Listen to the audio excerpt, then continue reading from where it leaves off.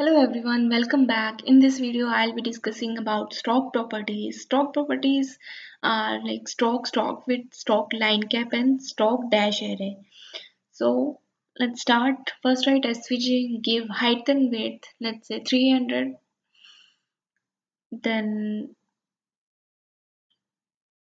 close the tag, write path D, M, then write coordinates, let's say 50, 20, then L 150 and Z 20.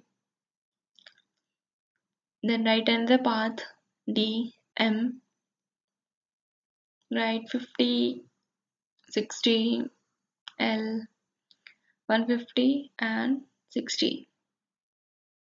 Then write third path D M 50, write 150, L 150 and 150.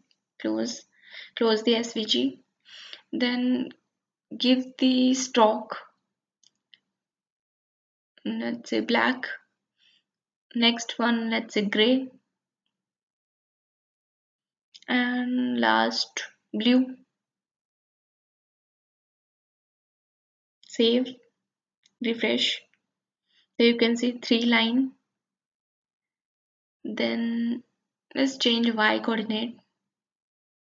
Then give stroke width, let's say 2.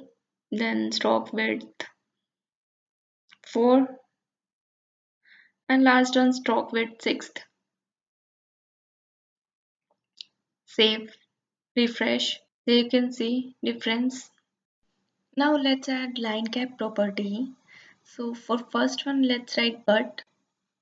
Then for second, let's add square, and for the third one, let's add round.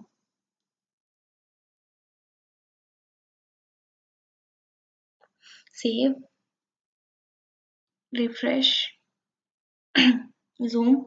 There you can see the last one is round. Now let's add dash array. Write the value, let's say 5 5. Refresh. There you can see the change. Let's add 5 10. You can see the more difference. Yes, dotted. Then write 20 10 5. You can see the pattern.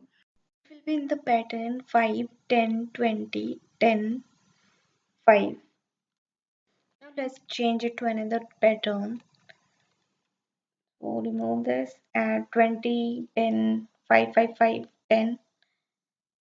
So refresh. You can see the difference. Thank you so much for watching.